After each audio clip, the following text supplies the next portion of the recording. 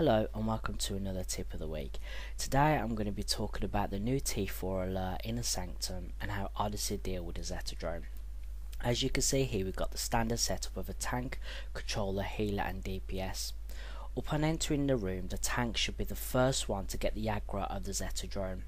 This allows the rest of the group to settle in their positions, so the controller and healer would be ranged and a DPS would be ranged also, or a melee DPS would be able to begin doing his damage while the tank has got the aggro of the bat drones and the Zetta drone at the same time.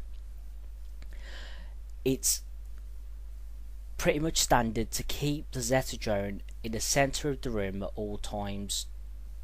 This is, sometimes you might have to move him up and down the room depending on circumstances, but I'll explain that as we go on in the video. So as you can see here, I'm making sure that I've always got the aggro of the bat drones, and I'm making sure that Zetta drone is always on me. Sometimes, like this mechanic here, spinning motions, it will de-aggro from you and it will go to a teammate and it will begin damaging him. So what the teammate could do, or the group member could do, is if the Zetta drone is not in the center, it could bring the Zetta drone, while the Zetta drone is damaging him and spinning towards him, it could coerce the Zetta drone into the center so the tank can get the aggro of the Zetta drone once again. While all this action is happening, you're going to be facing another threat in the form of the nano repair units. These nano repair units spawn near the bat sign at the top end of the room and near the door where you enter. You'll notice these by the red dots that will appear on the map and a message on the screen during the fight. Anher, the DPS in this video, is just going to briefly explain what he does when he encounters these nano repair units. So as a damage player, your sole focus is to look at that map and see which side they're appearing from. You break away from DPSing the main boss. You go with the controller.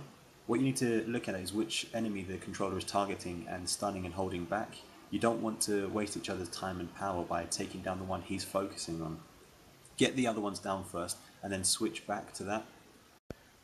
They spawn at the two sides, near the door or near the bat signal, so you've really got to be quick on the ball because they do get to him really quickly. So just to summarise the tactics, when entering the room, the tank should be the first person to get the aggro of the Zetta and the bat drones.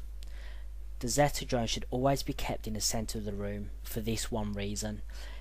If the Zetta drone is at the entrance or near the bat sign at the top of the room, the nano repair units could spawn on top of him and begin healing him, and they do heal for a lot.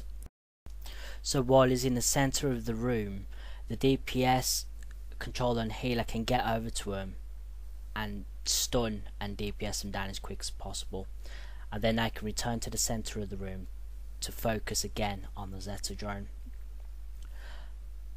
If the Zetta drone is on ya and attacking ya, make sure that you keep him in the centre of the room so the tank can get aggro of the Zetta drone once again.